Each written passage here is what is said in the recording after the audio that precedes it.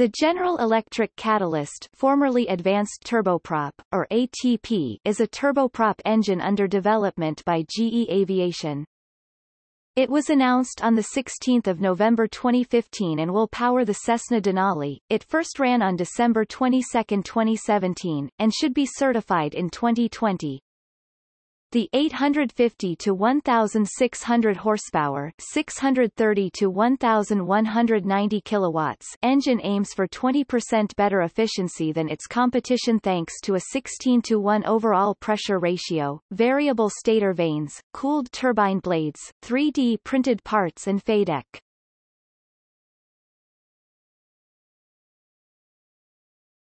Topic: Development. After introducing the General Electric H80 in 2010 to improve the Walter M601, GE started analyzing its competition and devised a clean design engine in 2014, then was selected for the Cessna Denali competition. In September 2015, General Electric created a European turboprop development center, after the U.S. Exim Bank closure in June, investing over $400 million and creating 500 to 1,000 jobs. The engine was announced on 16 November 2015 at the National Business Aviation Association's annual trade show. The gearbox, power turbine and combustor will be made in Turin and the rotating components will be supplied from Warsaw, both locations belonging to Avio, acquired by GE in 2013, and the final assembly line should be at Walter Engines in Prague. It should be certified in 2020. It was designed by Avio Aero Engineers, and the Joint Engineering Design Center between GE Aircraft Engines and Warsaw Institute of Aviation. In October 2017, GE received 85% of the parts, on track to deliver the first test engine by the end of the year. At this time, the axial centrifugal compressor vehicle, stator, rotor and cold section assemblies, was tested in Munich to validate its efficiency, performance and operability.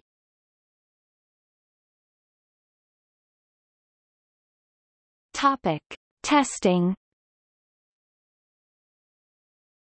After 2 years of development, it completed its first test run in Prague on December 22, 2017. After most of the component tested and the engine run, GE Aviation maintains its performance objectives and hope to exceed them. It will begin certification testing in 2018, validating the aerodynamics, mechanics, and aerothermal systems. It is expected to power the Cessna Denali first flight in late 2018 and will complete over 2,000 hours of testing before the Denali enter service.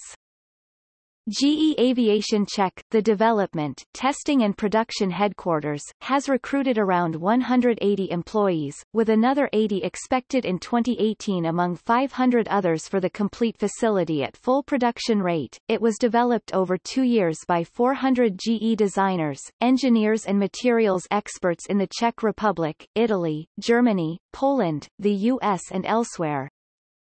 6 test cells will open, 10 test engines will be built and it will be flown later in 2018 on a flying testbed. Certification tests over 2018-2019 include altitude, performance and high vibration testing. In March 2018 the first sample ran nearly 40 hours before several years of health monitoring review. The next engine is assembled and instrumented for altitude trials and will be tested in Canada from summer 2018. From later in 2018, Cessna will receive 3 engines to prepare the first quarter 2019 Denali maiden flight. Its development is 30% faster than previous new GE projects as the development program has 10 engines, plus several rebuilds. Over the next 2 years, 33 engine tests overall will happen including 17 certification tests. The certification do not require a flying testbed but a modified King Air 350 may be used for flight safety clearance early in 2019, before Denali flight tests.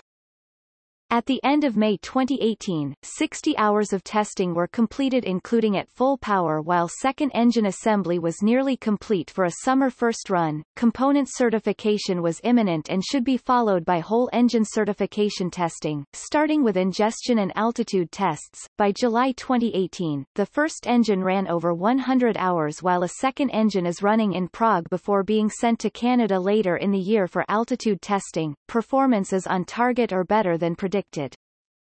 By May 2019, test engines ran up to 41,000 feet in an altitude chamber and over 1,000 h, simulating 3 years of operations, while the FADEC ran 300 h in the Denali Iron Bird. Topic market. The ATP is intended to cover the market between the H80 and CT7. It will compete with the Pratt & Whitney Canada PT6, produced at 51,000 units and leading the small turboprop market for 50 years, adding to the sub-850 horsepower General Electric H80. It has been selected to power the new Cessna Denali single-engine turboprop aircraft, seating up to 12 passengers at over 280 knots on 1,500 nautical miles. GE plans to invest up to $1 billion in the project, including $400 million for a manufacturing center in Europe.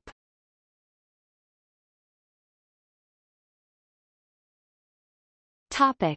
Design.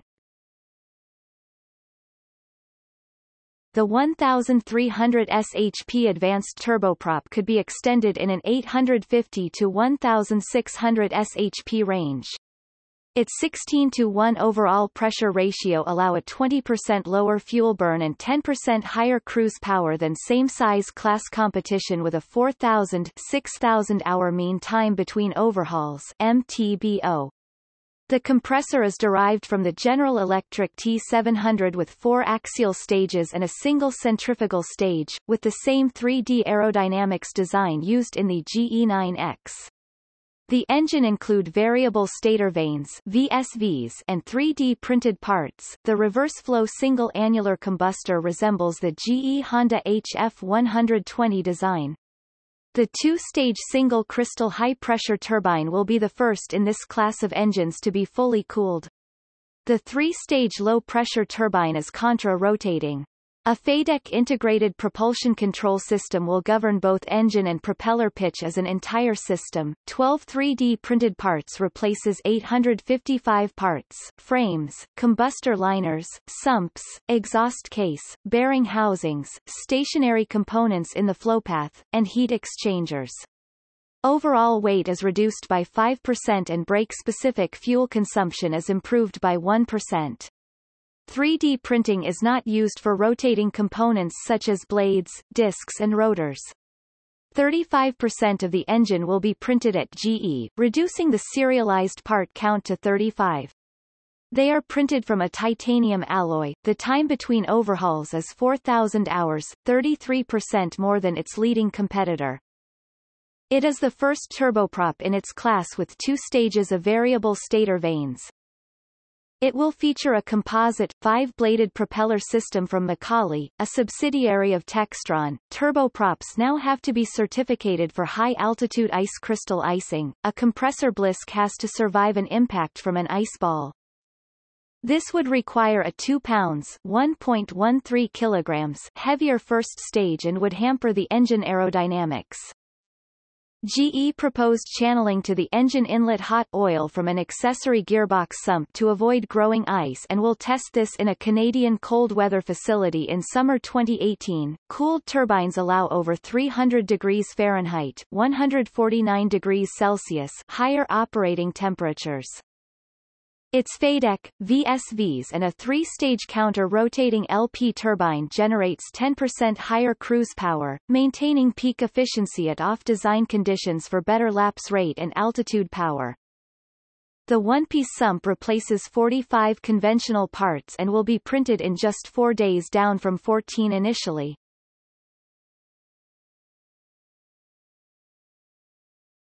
Topic. Applications. Cessna Denali. Topic. Specification.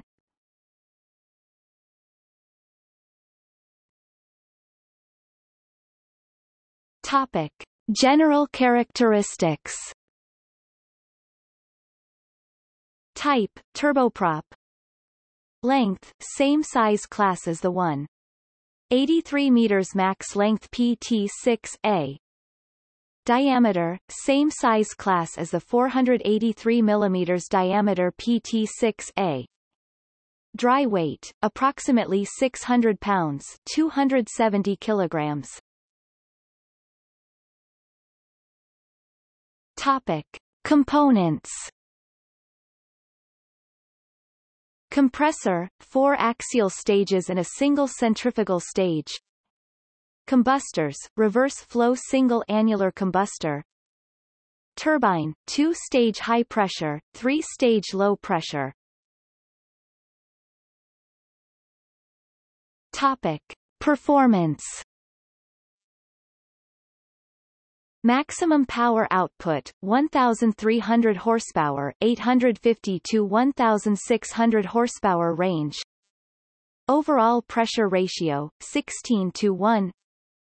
Specific fuel consumption 20% lower fuel burn than same size class competition. Power to weight ratio highest power to weight ratio in its class. Time between overhauls TBO 4,000 to 6,000 hours. Topic: see also related development. General Electric T700 comparable engines. Pratt & Whitney Canada PT6 Garrett TPE 331 related lists. List of aircraft engines.